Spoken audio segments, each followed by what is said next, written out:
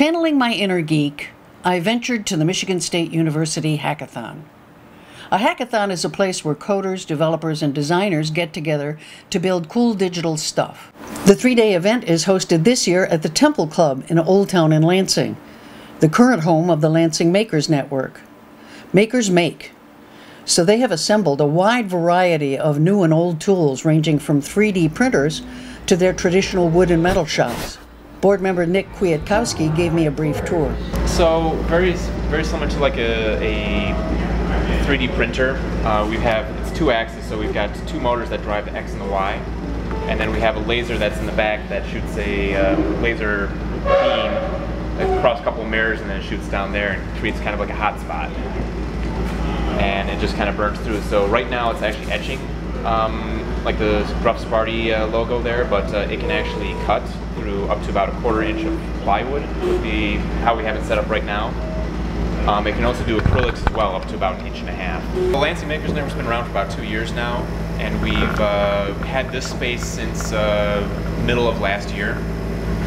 The space is always open to all of our members, so if you become a member of the Lansing Makers Network, you actually get a key to the building, and you can work on your own projects whenever you want. We have a lot of other really cool tools that a lot of maker spaces don't have, so our members tend to gravitate to those as opposed to using the 3D printer for a lot of stuff. When you do 3D printing, you have to know AutoCAD, you have to be able to design stuff, engineer stuff, and you know, in all honesty, the class of 3D printers that exist today are not a high quality yet where they run very reliably. Because we have 3D printed like this guy right here. This is to show kids an example of what a transmission from a car works. So you've got this middle thing right here, and it spins this a lot faster. And this is all done from a 3D printer. So you can see right here, the only thing that's that we put together on here is the screws. But this one here is known as a resin printer. So you actually have a vat of, I'll call it goo. It's a particular type of polymer. Fill it up with there, and there's a laser that goes in the bottom. And as the laser touches that polymer, it hardens. So what you end up getting is a piece of your design actually coming out of this vat of goo, totally like Terminator, But this one here is very slow, but it's extremely accurate. You see this piece right here. You can look inside there. I don't know if you can, but it's actually got a staircase inside there, and you look inside, it's actually got little photos on the wall. So it's $50 for, I think, a big tub of that goo, and so that piece right there probably cost $5–10 bucks. This is our electronics area over here. So we have a full set of soldering irons and testing equipment. And Hi! What are you making? A 3D printer. Oh, you are? Ah. But theirs is not just a 3D printer, yours is to do Braille, right? Yeah. Oh, fantastic. So people will be able to input their ideas using Braille? Yeah. Oh, that's going to be great. Yeah. We're doing this project for the Resource Center for Persons with Disabilities, so at MSU. A sewing machine that's an embroiderer, plus 2 other standard sewing machines that people use on a regular basis.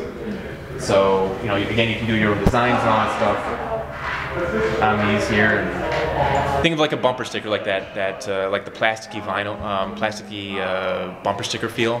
We're education focused, we're education based. That's where our 501c3 is really about. We really like to do a lot of that education stuff, like the skilled trades and all that stuff electronics isn't that hard, but a lot of people just don't have access to it, so we want to give people access to that stuff. So this is our wood shop here at the Lansing Makers Network. We have all sorts of tools, all over the place. You can see that. But we have things from band saws to routers to table saws, chop saws. Pretty much anything a woodworker would ever want. We've got pretty much right here. And this is really where our makerspace really started. We all came together and said, we're sick and tired of buying all these tools over and over again. Why don't we all pool our money together, buy this stuff together, and then we can all use it. So think of it almost like a gym membership. We've got lathes. We've got a metric lathe and an imperial lathe.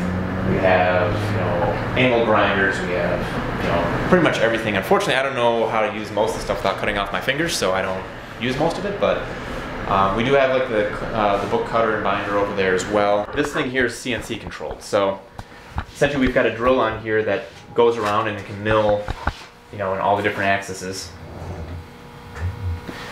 You know, you feed it. This one here is a little more complicated to use. It requires that you do some work in AutoCAD and things like that to make your designs. But when you come, you know, when you're done, like something like this right here would have taken a few minutes, as opposed to using a tool by yourself, you know, taking a few hours and all that. So we've had some people that made very intricate, like, wooden signs, like, you know, with their family name on it and things like that. And just, you know, unfortunately, it's not one of our more used tools because it's not as approachable as, you know, like the laser cutter, where you just feed it a PDF file and away it goes. We've hosted some events that are women only, so STEM events that are women only. Girl Geeks lunch has met here a few times, things like that. So we try to make sure that we're on top of that. I mean, getting people interested is always, you know, that's always the hardest part. It's a field that, you know, a lot of women just don't see themselves in, so it's hard to encourage people to even look at it. But you know, we do everything in our power to make sure that we're equal across the board.